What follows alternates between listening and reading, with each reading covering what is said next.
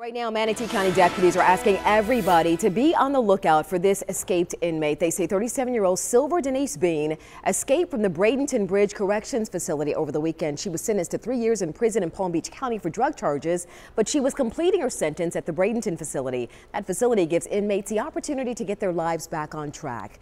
We posted her photo. You can see right here. It's on our ABC Action News Facebook page. When you see it in your newsfeed this morning, we ask that you just help share it and get the word out. Deputies are asking anyone who sees her to call the Manatee County Sheriff's Office.